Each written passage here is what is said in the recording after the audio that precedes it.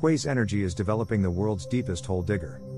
The US-based energy company seeks to unlock geothermal energy on a global scale with its millimeter wave drilling technology and is developing a drilling rig designed to reach 10 miles, 16 kilometers, underground.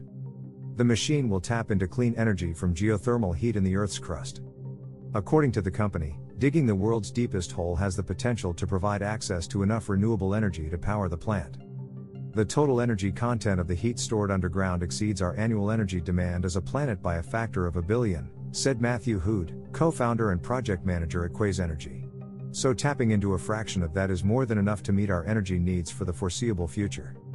Hood explained that the problem with unlocking geothermal energy potential today is that it's not possible to drill deep enough to access the energy because key technology is lacking.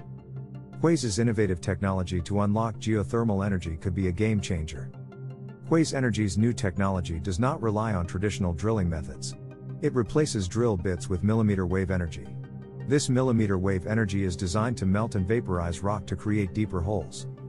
For the past 15 years the technology has been in development at MIT. Using the technology, scientists have demonstrated that it is possible for millimeter waves to drill a hole in basalt. According to Hood, this makes the tech ideal to break through that hot, hard, crystalline rock that is challenging for traditional drilling to penetrate through. That said, for maximum drilling results, the company also uses traditional drilling methods for the softer rock that is closer to the surface, as the millimeter wave technology does not perform as well on those formations.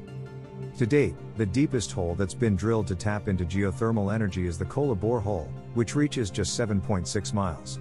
Reaching this depth took 20 years due to conventional machines lacking the ability to withstand the harsh conditions at those depths. Hood said that it would take hundreds if not thousands of Kola boreholes to scale geothermal to the capacity that is needed. If we can get to 10 miles down, we can start to find economic temperatures everywhere, said Hood. Our current plan is to drill the first holes in the field in the next few years. Thank you for following Hydrogen Fuel News. Make sure to hit subscribe and click the link within the description to get our free ebook.